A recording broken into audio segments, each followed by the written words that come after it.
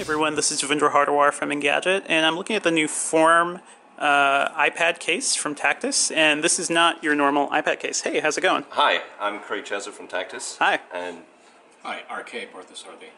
Howdy. So you've developed the technology of the rising keyboard screen, right? Can you show me how that works? Sure. So this is our first product, Phorm. It's a case and keyboard accessory for a iPad mini. And what we have here is a case and then our panel technology on the front of the screen. And what we're able to do is we're able to go from the normally flat surface to a morph surface, a raised surface, where the surface basically comes alive. Okay. So we have these what we call finger guides that come out of the screen and help improve the usability of the keyboard.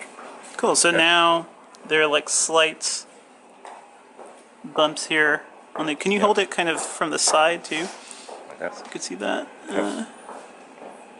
Yeah, very cool. Okay. And you activated that by sliding something in the back. So this is so it's all about usability, and what we've got here is a slider on the back, which you can use to turn our finger guides on and off. Gotcha. So your hands are already here when you type, and what you do is you can just turn it on simply by pulling the slider to the side. The finger guides come up, then you improve the typing, and when you're finished, then you just slide it back the other way.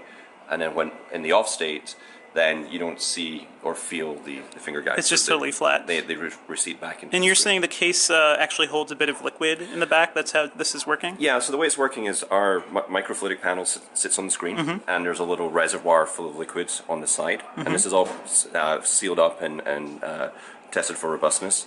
And then what the slider is doing is it's basically pushing the fluid from the reservoir into the finger guides. Okay? Gotcha. And Can we see it kind of rise up and down again? Sure. So let me just go back to the off state. Okay, so turning on. Cool. So the guides rise up very quickly. Gotcha. And they are unusable right away. I mean, what we're doing here is we're using the standard iOS keyboard. So we're not introducing a new piece of software. It's to work with the native iOS keyboard. Okay. So you touch type normally on a touch screen the way you always do, and the finger guides act as bumpers for your fingers or thumbs. And this works with the standard iOS keyboard, also the most popular third-party keyboards that are now available on iOS as well. So Swift Key Swipe and others.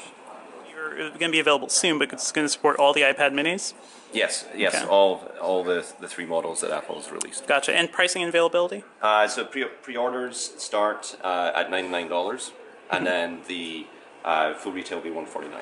Excellent. And available this summer.